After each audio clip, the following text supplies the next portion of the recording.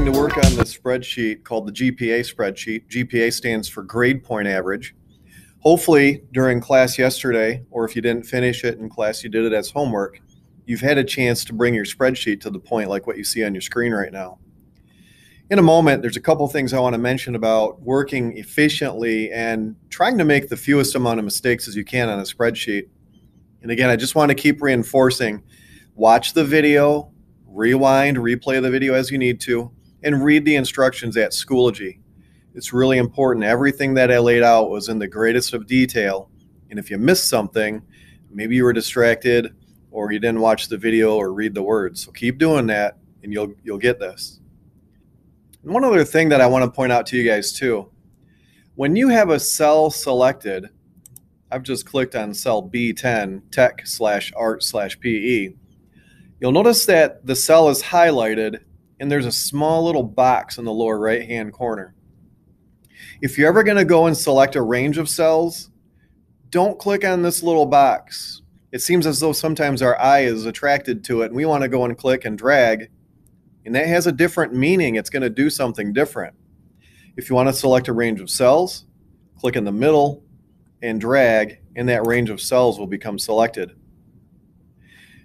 The little box is called a drag and drop method of copy and paste. If I go to the little box and it turns into a crosshair, I can now click. And if I move my pointer to a certain cell and let go, it's like copying and pasting. And that can really throw you off if you're not aware of that. So don't get attracted to that unless if you're going to use it.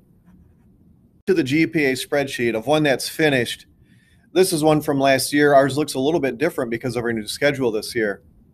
We're going to focus today on two parts of the spreadsheet. One of them is adding in trimester 1, trimester 2, and trimester 3. And then we're going to add in another part where there's some borders there. And I'll get to that in just a few moments. Whether or not you choose to do the method that I choose for trimester 1, 2, and 3, that's up to you. But I want to show you a nice use of the drag and drop box. Take a look here how trimester 1 fills up cells E3 and F3. If you participated in class yesterday, you know that I could select cells E3 and F3. And if I want to merge those two cells to become one cell, I'd simply go on the toolbar to the merge button, and it's now one cell. You may not have noticed when I was there, but we're going to type in trimester 1. What you might not have noticed is that it was in bold, it was centered, it was filled with orange. Not too long from now, you're going to have trimester 1 bold, centered, and orange like I do in the merged cells of E3 and F3. Now you could do that for G3 and H3, as well as I3 and J3 for trimester 2 and trimester 3. Or something neat, really neat happens if you use the little box down here, the drag and drop box. If I were to click on the drag and drop box right now and drag it over to J3 and let it go, and if I asked you to predict what might happen, you might say it's going to copy, it's going to say trimester 1 and trimester 1 and trimester 1. But something better happens. The spreadsheet's pretty smart. When I let go of the mouse, it just knows that I probably want trimester 2 and trimester 3. I'm going to click undo, and I'm going to show you that process one more time. You can also replay the video. Once you have trimester 1 in place, it's really quite simple.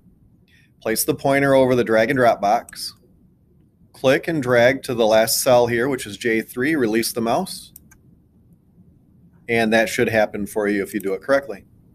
Would you please pause the video and add in trimester 1, 2, and 3.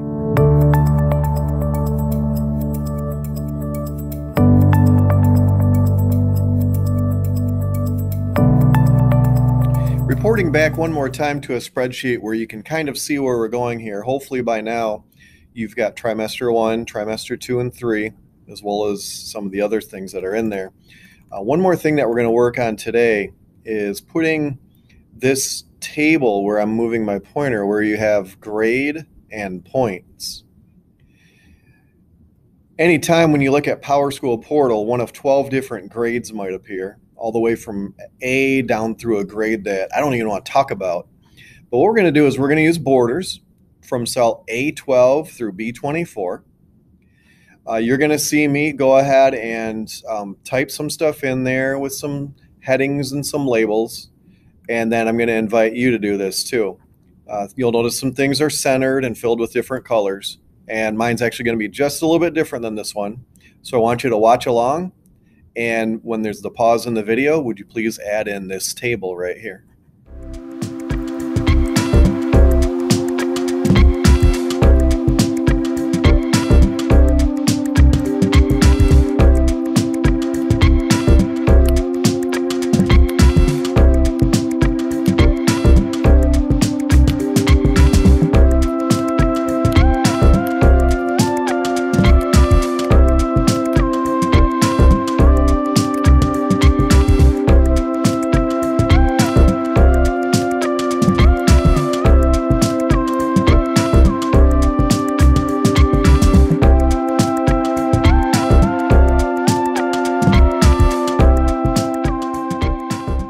Point. That's really awesome. There's really just one more thing that I'd like for you to do before we wrap up our spreadsheet work for today and switch over to some typing.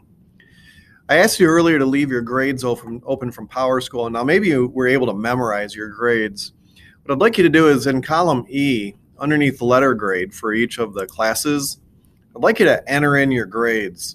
I'm just going to put some grades in here, and these are not real grades. You would put your real grades in for math. Suppose a student has an A-. And for science, maybe they have a B. In English, they're doing quite well. They have an A. Social studies, maybe they forgot to turn something in. It's a C- right now. It's just the grade right now. And then in tech, they've turned both things in. They're doing awesome, and they have an A in that class as well. If you have a chance, the only other thing is wherever the remaining cells are, I'm going to select this range of cells.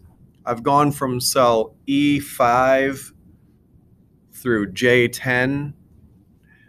If you were to turn on centering so that those grades become centered, and anything we type in the rest of the spreadsheet would also be centered. Would you add in your grades? Take them from PowerSchool. It doesn't mean that your grade stays that forever. As grades change, we'll change what your spreadsheet says. Add in your grades and then get ready. We're going to be switching over to typing.com.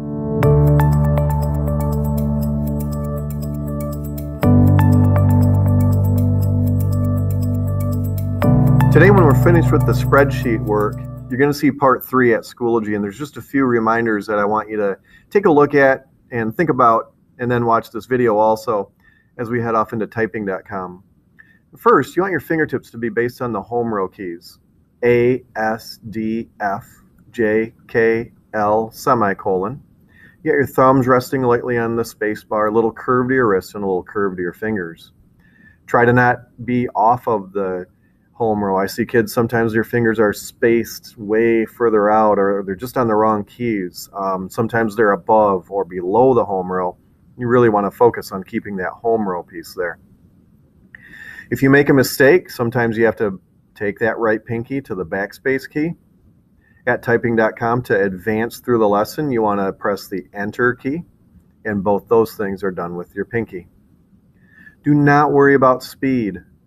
Right now, it doesn't matter if you can type fast. What matters is that you can type with proper technique.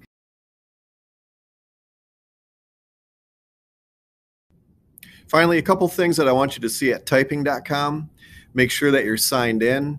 You should see your name up here in the account area. If you're not signed in, it won't record your progress. So each day when you come back, you want to see the progress that you've made.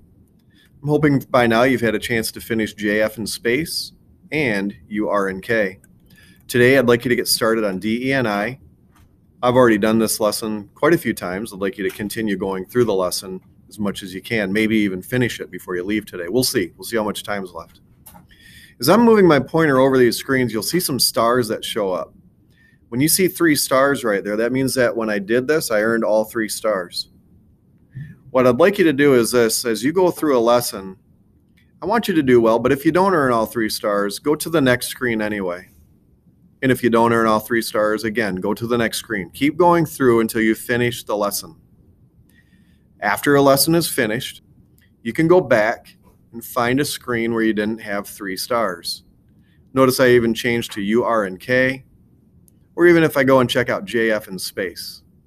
Any place that you don't have 3 stars, you can click on that screen and you can redo it again. So if I didn't have 3 stars here on letters J and F, I could simply go back in, do it, and it would record those 3 stars.